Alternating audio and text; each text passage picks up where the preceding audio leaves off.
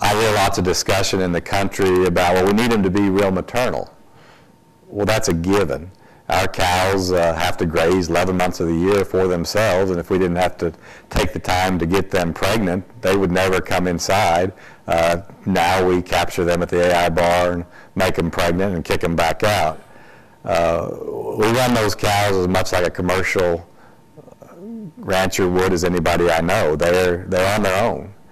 And it's a given, whether we're in Van Horn, Texas, or Wadley, Georgia, you know, I have to try to create cattle that will hit those environments and be able to multiply cattle of economic merit in both locations. So yes, I would recommend possibly a different bull to go to Van Horn, Texas than I would Wadley, Georgia. But in many cases, they're the same cattle. They're cattle that are born alive, that are born unassisted, that have a lot of early growth, that are moderate frame cattle. Our ideal animal would be a 5.5 frame. Coincidentally, I believe the average bull in this sale is a 5.7 frame, so you know, we'll never hit perfection, but we'll keep trying. But we've got to create cattle with everything in mind. And as I've said before, many of our commercial producers actually sell their females as replacements, and those replacements many times bring more money than their steers do. So I think it's a given. Yes, we use the dollar beef index, but we use the dollar weaning index. I mean, frankly, I'm an EPD nerd. I've been heard called before, and it's my job to know all of the components.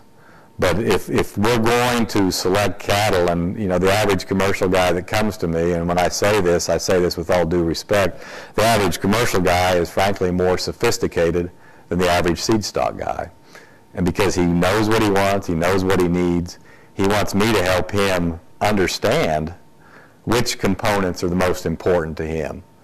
So with our selection philosophy and belief that we want as many pounds in the right package as possible, and to achieve that, we put extreme amount of pressure against birth weight and against stature, and within those parameters, we select for as much early growth as we can get, provided it comes with superior end product merit and acceptable maternal levels.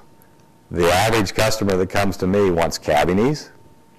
He wants growth in the right package, i.e. early growth.